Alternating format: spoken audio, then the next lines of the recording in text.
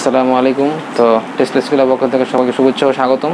আজকে শুরু করতে যাচ্ছে পদার্থবিজ্ঞানের দ্বিতীয় চ্যাপ্টার গতি নিয়ে। তো গতির যে সাধারণ আলোচনা, বেসিক আলোচনা সেটি আমি করব। সেটি হলো গতি। আসলে গতি কাকে বলে? গতি হলো কোনো বস্তুর অবস্থার পরিবর্তন। তো অবস্থার পরিবর্তন আসলে চিন্তা করতে গেলে যেটি চিন্তা করতে হয় সেটি হলো প্রসঙ্গ কাঠামো অথবা প্রসঙ্গ বস্তু। তো প্রসঙ্গ কাঠামো কাকে বলা হয়? প্রসঙ্গ কাঠামো হলো যখন কোনো আমি একটা জিনিস বা বস্তুকে গতিশীল মনে করব, তখন আরেকটি বস্তুর সাপেক্ষে আমাকে চিন্তা করতে হবে, সেটি হলো প্রসঙ্গ কাঠামো। সেই যেমন আশেপাশের চেয়ার, টেবিল, এগুলোকে প্রসঙ্গ কাঠামো ধরা হয়, প্রসঙ্গ বস্তু ধরা হয়। আশেপাশের বস্তুর সাপেক্ষে যদি আমি গতিশীল হই, তাহলে এই আশেপাশের যে বস্তুগুলো রয়েছে সেটাকে গতিশীল প্রসঙ্গ কাঠামো ধরা হবে। যেমন মনে করা হলো যে আমার সাপেক্ষে যদি কোনো আরেকটি মানুষ গতিশীল হয়, তাহলে আমি হব প্রসঙ্গ কাঠামো, কেননা আমার সাপেক্ষে বস্তুটি গতিশীল রয়েছে। তো এইভাবে চিন্তা করা হয়। তো স্থিতি বলতে কি বোঝানো হয়েছে? একটি হলো স্থিতি আর একটি হলো গতি। তো স্থিতি হলো কোনো বস্তু যখন স্থির অবস্থায় থাকে, অর্থাৎ প্রসঙ্গ কাঠামোর সাপেক্ষে যদি কোনো বস্তুর অবস্থার পরিবর্তন না হয়, তখন তাকে বলা হয় স্থিতি। তখন তার অবস্থার নাম হলো স্থিতি। আর গতিটা আসলে কি? গতিটা হলো প্রসঙ্গ কাঠামোর সাপেক্ষে অথবা প্রসঙ্গ বস্তুর সাপেক্ষে যদি কোনো বস্তু গতিশীল থাকে, তার অবস্থার পরিবর্তন হয়, তখন সেই জিনিসটি হলো গতি। তখন সেই জিনিসটাকে গতি বলা হয়। তো আসলে গতির প্রকারভেদ নিয়ে এখানে আলোচনা করা হবে, যে গতি কয় প্রকার আছে এবং কি কি আছে। এখানে টপিক আছে গতি কি, গতির প্রকারভেদ কি, সূত্রের ও সমীকরণ, গতি সংক্রান্ত রাশি, পরন্ত বস্তুর গতি, গতিলেখ চিত্র, এগুলো নিয়ে আমি আলোচনা করব। তো গতি কি এটা আলোচনা করলাম। গতির প্রকারভেদ। তো গতির প্রকারভেদের মধ্যে একটি গতি আছে যে সরলরৈখিক গতি। আসলে সরলরৈখিক গতির আসলে কি, এখানে আমি গতির প্রকারভেদ আলোচনা করব। সরলরৈখিক গতি, সরলরৈখিক গতি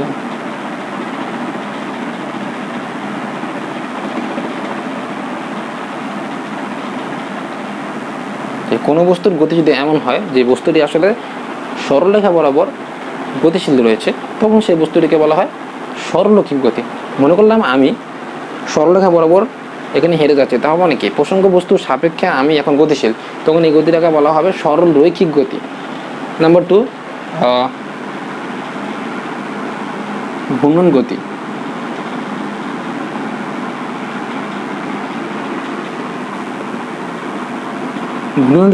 ঘূর্ণন গতিটা আসলে কি? ঘূর্ণন গতি হলো কোনো বস্তুকণার গতি যদি এমন হয় যে এটি নির্দিষ্ট বস্তু বা অক্ষকে কেন্দ্র করে নির্দিষ্ট সময় পর পর নির্দিষ্ট বস্তুকণাগুলোর দূরত্ব অপরিবর্তিত রেখে নির্দিষ্ট সময়ে পরপর একই দিকে অতিক্রম করে, তখন সেটাকে বলা হয় ঘূর্ণন গতি। যেরকম হলো ফ্যানের যে গতি, মানে বৈদ্যুতিক পাখার যে গতিটা, সেটা কি করে, পাখাগুলো আসলে তার সেন্টার পয়েন্ট আছে, নির্দিষ্ট বিন্দু বা নির্দিষ্ট অক্ষকে কেন্দ্র করে বস্তুকণাগুলোর দূরত্ব আবার অপরিবর্তিত রাখতে হবে। অর্থাৎ বস্তুকণাগুলোর দূরত্ব অপরিবর্তিত রেখে সেন্টারকে কেন্দ্র করে কি করা হয়, অক্ষ বা কেন্দ্রকে সে কি করে, নির্দিষ্ট অক্ষ বা বস্তুকে সে কি কেন্দ্র করে একই দিকে ঘূর্ণায়মান থাকে, তখন সেই বস্তুর গতি। তো এটি হলো ঘূর্ণন গতি। ঘূর্ণন গতি পরে আছে আমরা পর্যাবৃত্ত গতি।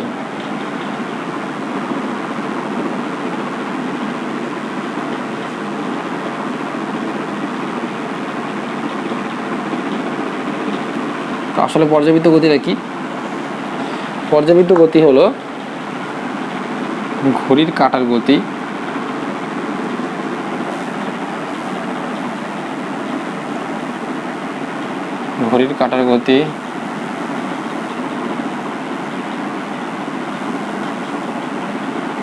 বৈদ্যুতিক পাখার গতিটাও হলো পর্যাবৃত্ত গতি।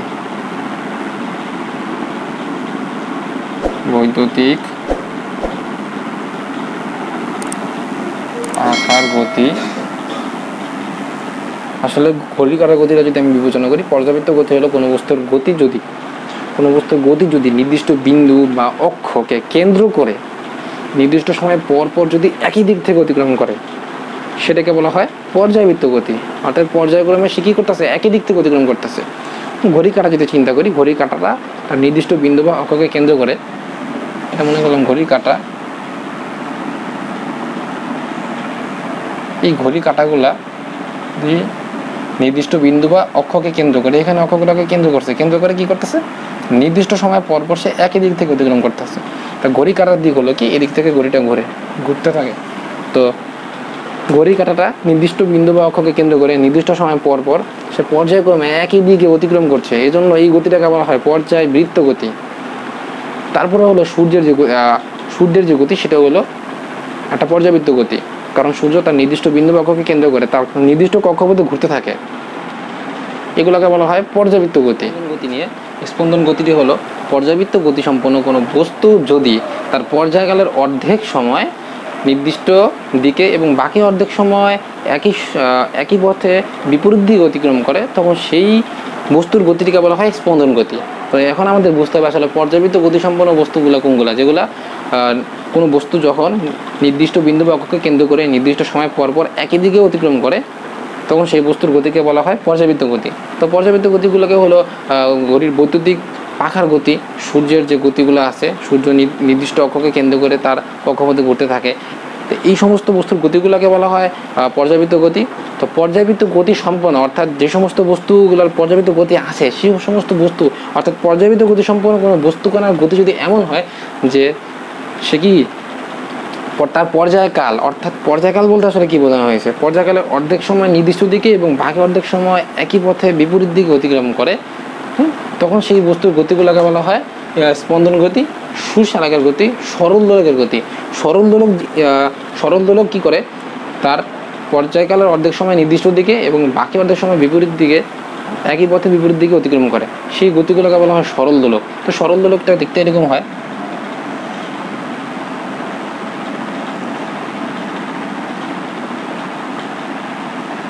সরল দোলক থাকে, সরল দোলক একটি রিংয়ের সাথে ঝোলানো থাকে। তো সরল দোলককে টোটাল যে স্পন্দনটা, এই টোটাল স্পন্দন করতে যে সময়টা লাগে এটাকে বলা হয় পর্যায়কাল। তো পর্যায়কালের অর্ধেক সময়টা নির্দিষ্ট দিকে, পর্যায়কালের অর্ধেক সময় নির্দিষ্ট দিকে, বাকি অর্ধেক সময় একই পথে বিপরীত দিকে অতিক্রম করে, তো এই গতিটাকে বলা হয় স্পন্দন গতি।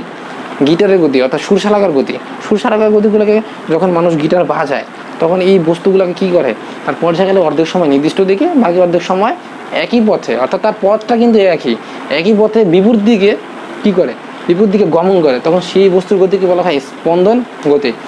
তো স্পন্দন গতি আলোচনা শেষ হলো। স্পন্দন গতির পরে এখন আমি রাশি নিয়ে আলোচনা করব। আসলে স্কেলার রাশি কি এবং ভেক্টর রাশি কি? স্কেলার রাশি বলতে বোঝানো হয়েছে যার শুধু মান আছে, কোনো দিক নেই।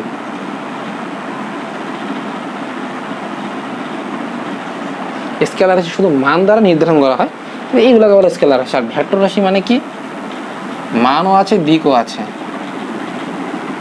মান ও দিক আছে।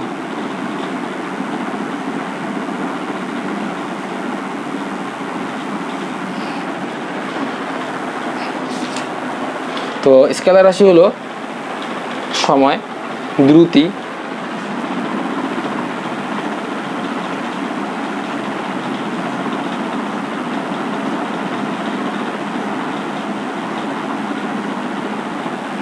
আর যদি আমি ভেক্টর রাশি চিন্তা করি সেটা হলো বেগ, ত্বরণ, বল, এখানে যদি আমি দেই শক্তি, এগুলো যদি আমি দেই,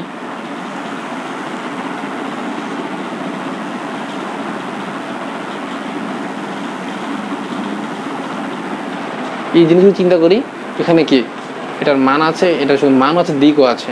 যেমন বেগ একটা ভেক্টর রাশি। আসলে কেন ভেক্টর রাশি আর এটা কেন স্কেলার রাশি? সময় শুধু মান আছে। যখন আমরা ঘড়ির কাঁটার দিকে দেখি আজকে 10টা বাজে, 2টা বাজে, এগুলো শুধু মান আছে কিন্তু নির্দিষ্ট দিক নেই। কিন্তু বেগের কথা যদি আমি চিন্তা করি, এই বেগের কিন্তু দিকও আছে, মানও আছে। কিরকম? অর্থাৎ কোনো একটি বস্তুকে যখন বেগ দ্বারা নির্ধারণ করা হয় তখন সেখানে বলা হয় যে এই গাড়িটি উত্তর দিকে 5 কিলোমিটার বেগে অগ্রসর যাচ্ছে, গতিশীল অবস্থায় আছে। তার মানে কি, এখানে বলা হচ্ছে যে উত্তর দিকে এবং 5 কিলোমিটার বেগে, তার মানে কি গাড়িটার দিকও আছে এবং এখানে কি আছে, কোন দিক, উত্তর দিক, এবং মানও আছে। মান কি, 5 কিলোমিটার। তার মানে কি বোঝা গেল, যে মান অর্থাৎ যে সমস্ত রাশির মান এবং দিক দুইটাই থাকে তাকে বলা হয় ভেক্টর রাশি। ত্বরণের দিকও আছে, মান আছে। যেমন গ্র্যাভিটি, কোনো বস্তু যখন উপর থেকে পড়ে তখন অভিকর্ষ ত্বরণে পড়ে, অভিকর্ষ ত্বরণ মানে কি, কোনো বস্তুর প্রতি এই পৃথিবীর যে আকর্ষণ বল সেটাকে বলা হয় অভিকর্ষ বল, এবং অভিকর্ষ ত্বরণকে বলা হয় অভিকর্ষ ত্বরণ। অর্থাৎ বস্তু যখন উপর থেকে নিচের দিকে পড়তে থাকে তখন অভিকর্ষ ত্বরণ সৃষ্টি হয়, অর্থাৎ প্রতি একক সময় বস্তুর বেগ বাড়তে থাকে। এই যে বেগ বাড়া এটাকে বলা হয় ত্বরণ। তার মানে বস্তু যে নিচের দিকে পড়ছে একটা দিক আছে, কোন দিক? নিচের দিক, নিচের দিকে পড়ছে এবং তার মান আছে।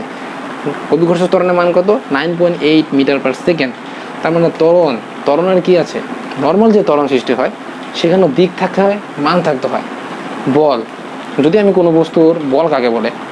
ভর ইন্টু ত্বরণের গুণফলকে বলা হয় বল। অর্থাৎ কোনো বস্তুর ভর আছে, আমি মনে করলাম এখানে একটা বস্তু আছে, একটা বস্তু, এই বস্তু যদি বল সৃষ্টি করতে চাই প্রেসার দিতে হবে, এটাই তো বল, ঠিক না? তার মানে কি, বল তৈরি করতে গেলে কি দরকার? নাম্বার 1 ভর দরকার। বস্তুটা ভর আছে,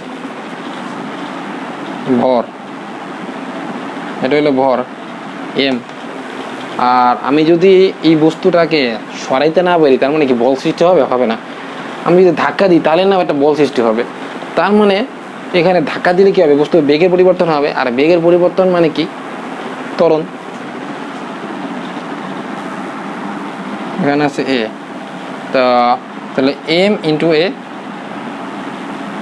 এখানে যদি আমি বল দিই F is equal to M A, এটাকে কি বল বলা হয়। তার মানে একটা নির্দিষ্ট দিক আছে, এটা একটা ত্বরণ রাশি। কারণ কোন দিক? আমি মনে করলাম বস্তুটাকে আমি এই দিক ধাক্কা দিলাম, ঠিক আছে, এই নির্দিষ্ট দিক অর্থাৎ সরলরেখা বরাবর, তার দিকটা সরলরেখা বরাবর, তার ভর আছে, তার মানও আছে। কত বল সৃষ্টি হলো? মনে করলাম বস্তুটার ভর হলো 5 কেজি, বস্তুর ত্বরণ হলো 2 metre per second square. 5 into 2 10, বলের একক নিউটন, তার মানে 10 নিউটন। হ্যাঁ, এটার বোঝানোর কারণ হলো কি, যে বলের একটা দিক আছে, মানও আছে। যে সমস্ত রাশির দিক থাকে, মান থাকে, সেগুলোকে বলা হয় ভেক্টর রাশি। আর একটি উদাহরণ দিই ভেক্টর রাশির।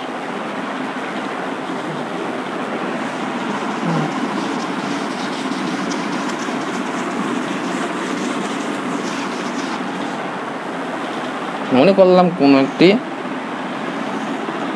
বাতাস, এটা আমি ওয়েস্ট, ইস্ট, নর্থ, সাউথ ধরলাম। এটা হলো পশ্চিম, এটা হলো দক্ষিণ। তো একটি বাতাস মনে করলাম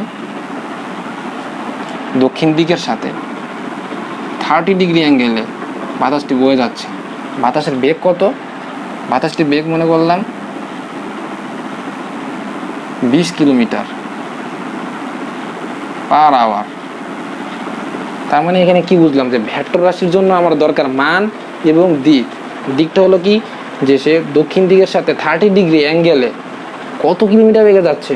20 কিলোমিটার বেগে যাচ্ছে প্রতি ঘন্টায়, পার আওয়ার, কিলোমিটার বেগে।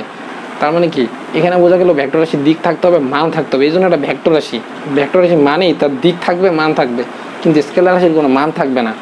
যেমন সময়, সময় একটি স্কেলার রাশি, স্কেলার রাশির কোনো মান নেই। দ্রুতি হলো একটি স্কেলার রাশি, এই দ্রুতির কোনো মান নেই।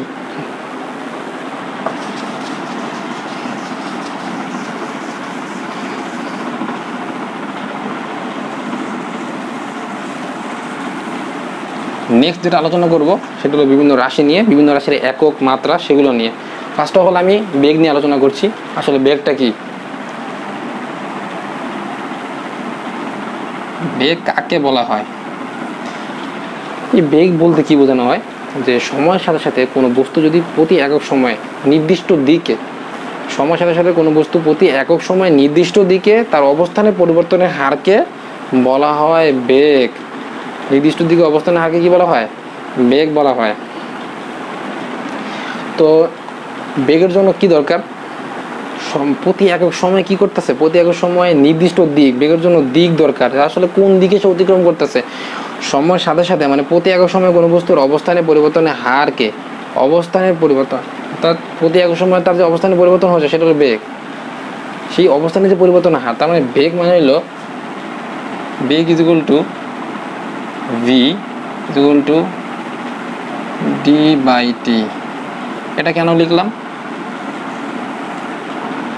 এই যে ডি, অর্থাৎ প্রতি একক সময়ে তার অবস্থানে পরিবর্তনের হার, এটাই হলো বেগ। আর বেগের একক হলো কি?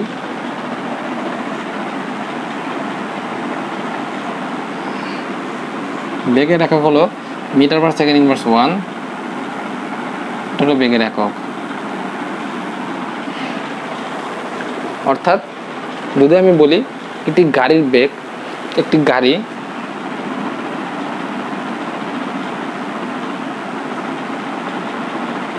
দশ মিনিটে 100 কিলোমিটার দূরত্ব অতিক্রম করেছে, তাহলে সে প্রতি মিনিটে কত কিলোমিটার দূরত্ব অতিক্রম করেছে? প্রতি মিনিটে 1 মিনিট ইজ ইকুয়াল টু 100/10, তার মানে 10 কিলোমিটার। তার মানে কি যে প্রতি একক সময়, আসলে একক সময় বলতে কি বোঝানো হয়?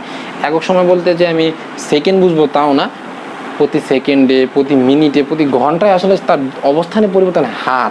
এখন কথা হলো আমার হার মানে কি? হার মানে হলো দূরত্ব বাই সময়, অর্থাৎ প্রতি একক সময় সে আসলে কতটুকু দূরত্ব পরিবর্তন করছে, ওই যে পরিবর্তনের হারটা, প্রতি একক সময় তার যে হার, ওই জিনিসটা হলো আসলে বেগ। আমি আরেকটা উদাহরণ দিচ্ছি, এখানে বেগ হলো কত? 10 কিলোমিটার পার মিনিট।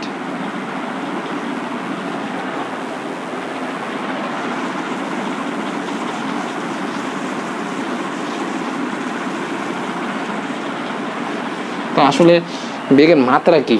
মাত্রা জানতে হবে, প্রত্যেকটি রাশির একক এবং মাত্রা অবশ্যই জানা প্রয়োজন। মাত্রা হলো যে এটা হলো দূরত্ব, তো দূরত্বকে আমরা লেন দিয়ে প্রকাশ করতে পারি, এল। তো মাত্রা, এখানে বেগ এল, আর এটা সময়, আর মাত্রা অবশ্যই ক্যাপিটাল লেটারে হবে। ডি মানে কি? ডি মানে দূরত্ব বোঝানো হয়েছে, আর টি হলো টাইম। তো টাইমের যে মাত্রা সেটা হলো কি? ক্যাপিটাল এল টি। এটাকে যদি প্রকাশ করি এল টি ইনভার্স 1, অর্থাৎ প্রতি একক সময় তার দূরত্ব কত? এল, অর্থাৎ প্রতি একক সময় যে অবস্থানে পরিবর্তন হারটা, সেটাই হলো বেগ।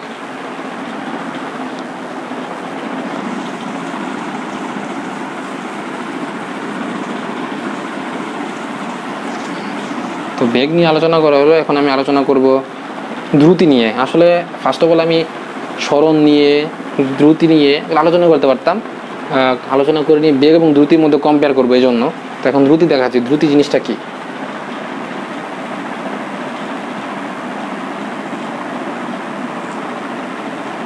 দ্রুতি, আসলে দ্রুতি কাকে বলে? সময়ের সাথে কোনো বস্তুর অবস্থানে পরিবর্তনের হারকে দ্রুতি বলা হয়। আমি আবারও সংজ্ঞাটা বলছি, যে সময়ের সাথে কোনো বস্তুর অবস্থানে পরিবর্তনের হারকে দ্রুতি বলে। বইতে অবশ্যই সংজ্ঞাটা আছে। তো বেসিক জিনিসটা কি, যে বেগ এবং দ্রুতির মধ্যে আসলে কি পার্থক্য, এটা আমরা কনফিউজ লাগে। যে আমি যদি বলি যে একটি শিশু, তার নাম হলো রাসেল। তো রাসেল 100 মিটার দূরত্বে, রাসেল কি করেছে? তার বাসা থেকে 100 মিটার দূরত্বে কোনো একটি জায়গায় সে কি করেছে? গিয়েছে, বা একটা গেল। তো এখানে কিন্তু বলা হয়নি আসলে সে রাসেল তার বাসা থেকে কত, কোন দিকে, এখানে দিক বলা নেই, উত্তর দিক, পূর্ব দিক বা পশ্চিম দিক। তো যদি দিক বলা হতো তাকে অবশ্যই খোঁজা যেত। যদি এখানে বলা হতো রাসেল তার বাসা থেকে পশ্চিম দিকে 100 মিটার দূরত্ব অতিক্রম করেছে, তাহলে সেটা হতো বেগ, কারণ দিক আছে। তার মানে কি, বেগ এবং দ্রুতির মধ্যে শুধু একটাই পার্থক্য, মাত্রাও কোনো পার্থক্য নাই, পার্থক্য হলো শুধু নির্দিষ্ট দিক, এটাই।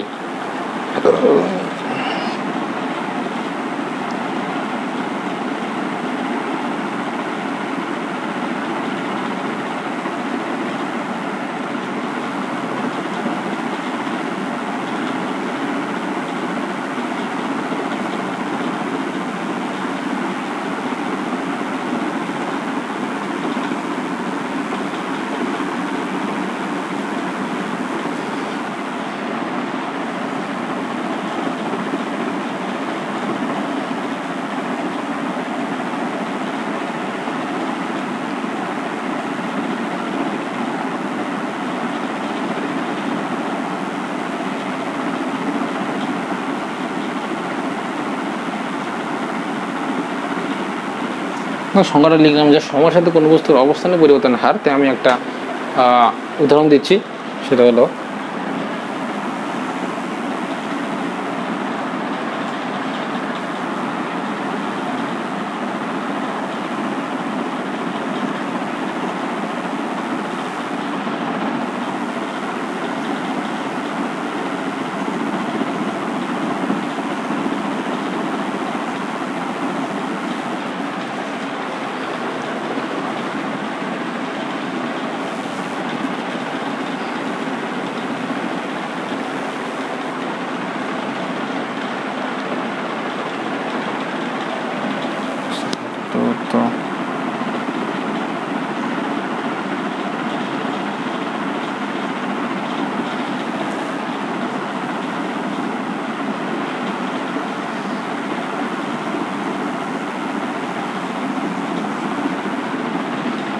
তার মানে এখানে দেখা যাচ্ছে যে প্রথম সেকেন্ডে একটা বস্তুর দূরত্ব 2 মিটার, দ্বিতীয় সেকেন্ডে বস্তুর দূরত্ব 4 মিটার, তৃতীয় সেকেন্ডে কোনো বস্তুর দূরত্ব 6 মিটার, 4 সেকেন্ডে কোনো বস্তুর দূরত্ব 8 মিটার, 5 সেকেন্ডে কোনো বস্তুর দূরত্ব 10 মিটার। তার মানে কি এখানে যদি আমি দ্রুতি বের করতে বলতে পারি যে কোনো বস্তু 5 সেকেন্ডে 10 মিটার দূরত্ব যদি অতিক্রম করে তাহলে তার দ্রুতি কী হবে।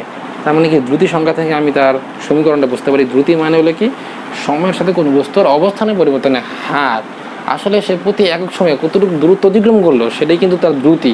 একক সময়ে টোটাল সময়টা যদি জানতে পারি এবং তার সময়টা যদি জানতে পারি তাহলে আমি দ্রুতি অনায়াসে বের করতে পারি। এটা দেখাচ্ছি আমি। দ্রুতি ইজ ইকুয়াল টু দূরত্ব বাই সময়।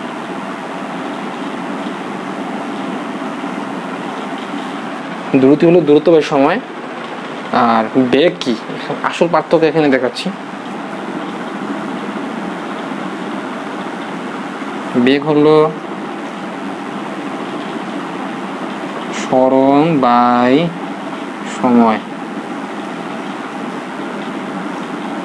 তো আসলে সরণ এবং দূরত্বের মধ্যে পার্থক্য কি?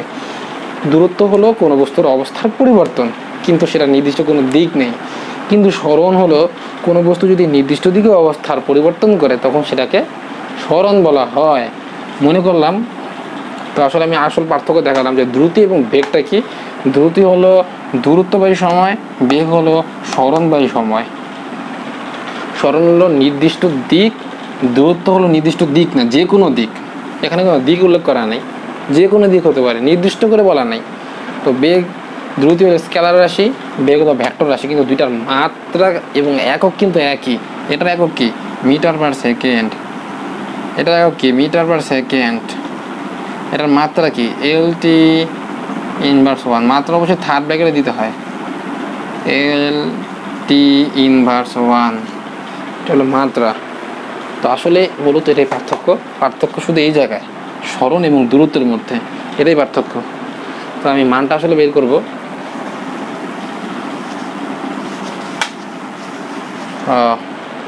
এখানে দ্রুতি কত, 5 সেকেন্ডে 10 মিটার দূরত্ব যদি অতিক্রম করে, আমি ভেঙে দেখালাম যে 1 সেকেন্ডে 2 মিটার, 2 সেকেন্ডে, অর্থাৎ যত সেকেন্ড বাড়ছে তার দূরত্ব কিন্তু 2 মিটার করে বাড়ছে, একই হারে বাড়ছে। তার মানে তার দ্রুতি হলো 2 মিটার। এখানে দূরত্ব হলো কত 10 মিটার, আর সময় হলো কত 5 সেকেন্ড। তার মানে কত 10/5 is equal to 2 metre per second inverse 1। এটা হলো দ্রুতি। আর বেগও একই মান 2 মিটার পার সেকেন্ড। জাস্ট একটা ভেক্টর রাশি, একটা স্কেলার রাশি। সরণ নিয়ে আরেকটি নির্দিষ্ট কথা বলবো। তো টপিক এটা এখানেই শেষ।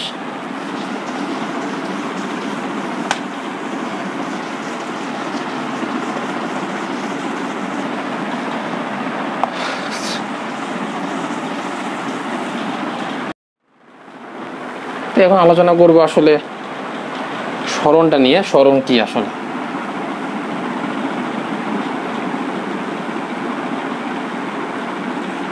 সরণ তো আমি আবার বলছি যে সরণ হলো নির্দিষ্ট দিকে কোনো বস্তুর অবস্থার যে পরিবর্তন সেটাকে সরণ বলা হয়। তো নির্দিষ্ট দিক বলতে আসলে পূর্ব পশ্চিম উত্তর দক্ষিণ যে দিকটা বলা হোক না কেন সেটাই হলো সরণ। সরণ হলো একটি ভেক্টর রাশি। এবং আমি যদি একটা জিনিস চিন্তা করি,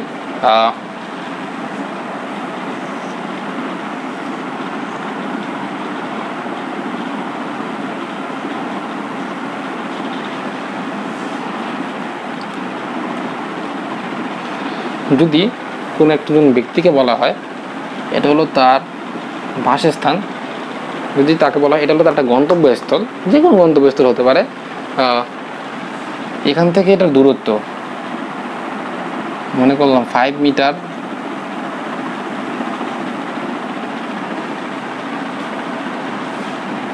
এবং এখান থেকে এটার দূরত্ব,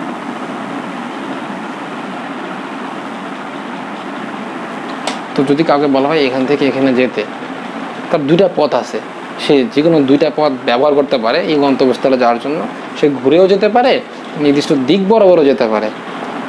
কিন্তু সে ঘুরে যায় তখন সেটা হবে দূরত্ব, তখন সেটা কি হবে না, স্মরণ হবে না। যদি সে এখান থেকে এখানে ডিরেক্ট যায় তখন এটা হবে স্মরণ। এখন কথা হলো কেন স্মরণ? কারণ এখানে নির্দিষ্ট দিক আছে। আর স্মরণের আরেকটা বেসিক কথা হলো, স্মরণ বলতে বোঝানো হয় আদি থেকে শেষ, অর্থাৎ আদি এটা, শেষ হয়ে এটা। আদি থেকে শেষ বিন্দুর যে অবস্থার পরিবর্তন সেটাই হলো স্মরণ। আদি থেকে শেষ সবসময় বেসিক একটা জিনিস মনে রাখতে হবে, আদি থেকে শেষ বস্তু, অর্থাৎ কোনো বস্তুর আদি থেকে শেষ যে অবস্থানটা, অবস্থানের পরিবর্তন, সেটাই হলো তার স্মরণ। সেটাই কি বলা হলো, সেটা হলো তার স্মরণ। কারণ এখানে নির্দিষ্ট দিক আছে, এদিক দিয়েও যেতে পারে, এদিক দিয়েও যেতে পারে।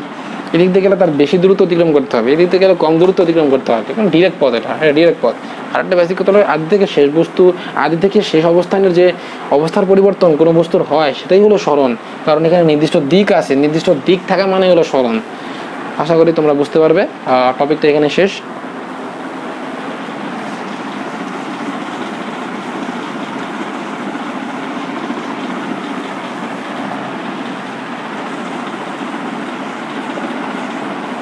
তো নেক্সট আলোচনা করব ত্বরণ নিয়ে।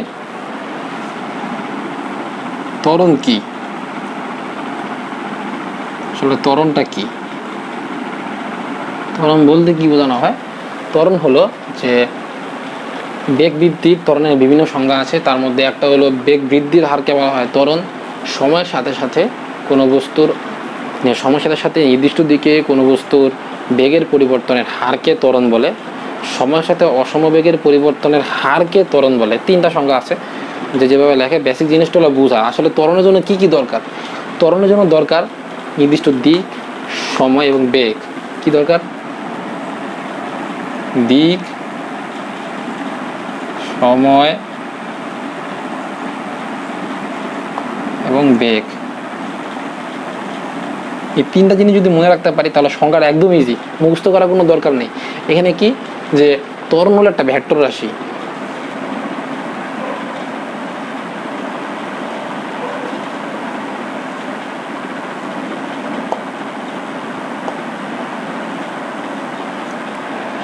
আমি উদাহরণ দিতে চাই তাহলে, আসলে ত্বরণ কেন ভেক্টর রাশি সেটা হলো, এখানে কি বলা হয়েছে যে সময়ের সাথে সাথে নির্দিষ্ট দিকে কোনো বস্তুর বেগের পরিবর্তনের হার। এখানে যে বেগ, এই বেগ জানার জন্য আমাকে কি দরকার? বেগ কিন্তু নির্দিষ্ট দিক লাগে। আর এখানে সময়ের সাথে সাথে, অর্থাৎ প্রতি একক সময়ে বস্তুর কতটুকু বেগের পরিবর্তন হচ্ছে তার হারকে বলা হয় ত্বরণ। তার মানে কি, ত্বরণ কি লেখা যায়? ত্বরণ, ত্বরণ সমান সমান বেগের পরিবর্তনের হার, বেগের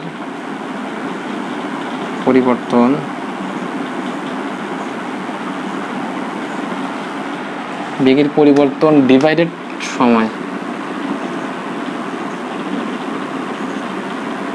বেগের পরিবর্তন ডিভাইডেড সময়, এটাকে বলা হয় ত্বরণ।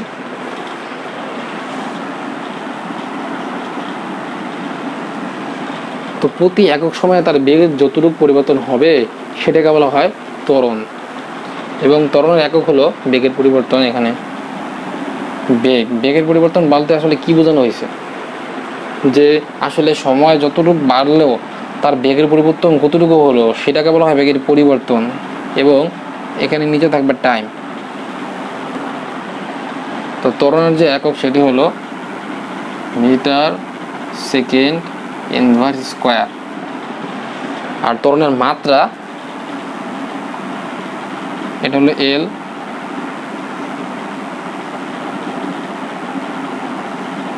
এলটি ইনভার্স স্কোয়ার, অর্থাৎ দূরত্ব হলো এল দ্বারা প্রকাশ করা হয় এবং টাইমকে টি দ্বারা প্রকাশ করা হয়, ইনভার্স স্কোয়ার।